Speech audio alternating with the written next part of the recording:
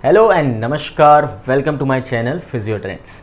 This is the Physio Quest series and we are going to discuss question number 26 and 27, its answer, its clinical reasoning and everything.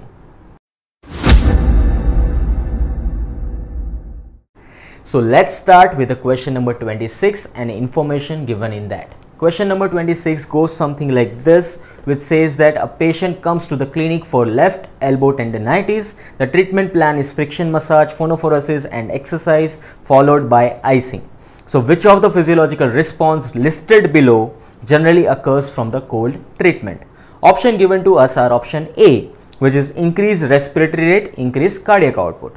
Option B, which is increased stroke volume, increased tidal volume and increased interstitial blood flow to the organs. Option C, decreased stroke volume, decreased interstitial blood flow to the internal organs, and option D, decreased respiratory rate, decreased tidal volume. So now my dear friends, this is a very simple question. We just have to understand what is the effect of icing on our body, on our areas of the body. Basically what happens because of icing is there will be vasoconstrictions of the vessels, and because of that, after that there will be blood rush to that particular area, blood circulation will be improved, and because of that we can expect that there will be recovery faster. So that is why option C and D we can easily eliminate, because in that everything is decreasing, and that is not the case when it comes to the icing. Option number A, where it says that there is increase in tidal volume and cardiac output. Now basically yes, cardiac output, tidal volume which is like respiratory rate, which may increase, but along with that one more important thing is that there will be improved circulation to the internal organs, and that is given in the option B.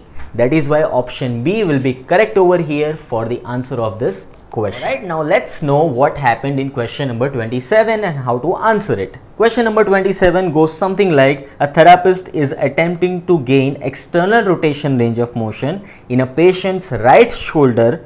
The therapist decides to use contract relax, contract antagonist. In what order should the following rotator cuff muscles contract to perform this movement successfully? Option given to us are infraspinatus, teres minor, subscapularis, supraspinatus, teres minor, infraspinatus or supraspinatus, subscapularis. In this first we have to determine which muscles are there which are producing the internal rotators and as well as external rotations. And we know that these two muscles are your subscapularis and supraspinatus. Subscapularis is going to help you for internal rotation and supraspinatus is going to help you for external rotation. Now next thing what we need to understand in this is what is contract relax and contract antagonist activity in the PNF stretching. Now basically this technique is very simple. What we do is we just contract the antagonist muscle, hold it for the 5 to 10 seconds, relax it, and automatically what happens, the agonist muscle starts functioning well, and because of that we can improve the range of motion in the agonist activity. So here we want to improve the external rotation, so that is why antagonist will be what? It will be internal rotators. So internal rotators are what? Subscapularis. So that is why we have to contract the subscapularis first, and then we have to contract the supraspinatus. So that is why the correct answer, which is option B, subscapularis and supraspinatus.